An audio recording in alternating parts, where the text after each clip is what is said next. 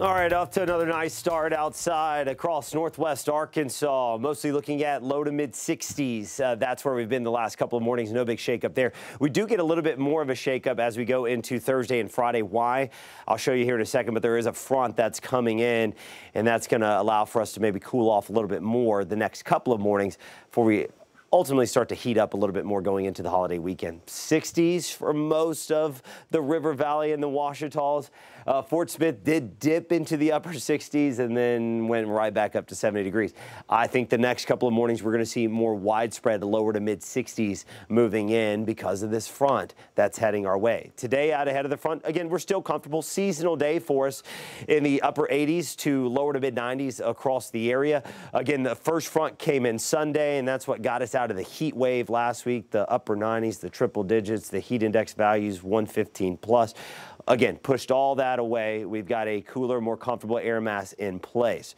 We're getting a reinforcing shot today from a cool front that has just enough steam to get here into 5 country. It'll wash out as it moves in, but on the backside, again, just a reinforcing shot of drier air, which means even lower humidity than what we've been seeing the last few days. There's been just a touch of some mugginess at times. Well, this is going to push, again, even drier air in place, even muggier conditions further and further away for us for a few more days. So that's good. We'll get a northeast breeze driving that in about 5 to 15 miles per hour. So that'll just kind of add to the comfortableness, if you will. I like to say that often.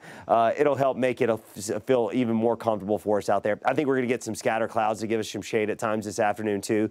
So all in all, coming together, not too bad, certainly compared to last week, but overall kind of a seasonal day. With the drier air in place, that cools off more efficiently overnight. So that's what's going to help us get over the hump and get us those 50s the next couple of mornings in northwest Arkansas. I think we're talking upper 50s tomorrow morning, lower to mid 60s across the River Valley Ouachitas, but by Friday morning, I think we're getting more mid-50s northwest Arkansas, and we'll have lower 60s more in the River Valley and the Ouachitas. Maybe a 50 or 2 getting in there Friday morning in a few spots in parts of the River Valley and Ouachitas. Again, overall, we're heating up. We're looking for a lot of mid-90s as we get into the holiday weekend. We will bring back a spotty afternoon thunderstorm chance as we go Sunday in the River Valley and then Monday, Tuesday, possible anywhere across 5 country. It's a low-end chance because, again, I think with the moisture coming back, with daytime heating, we could get a storm to bubble or 2. But big storm system heading our way, widespread rain, I'm not seeing it.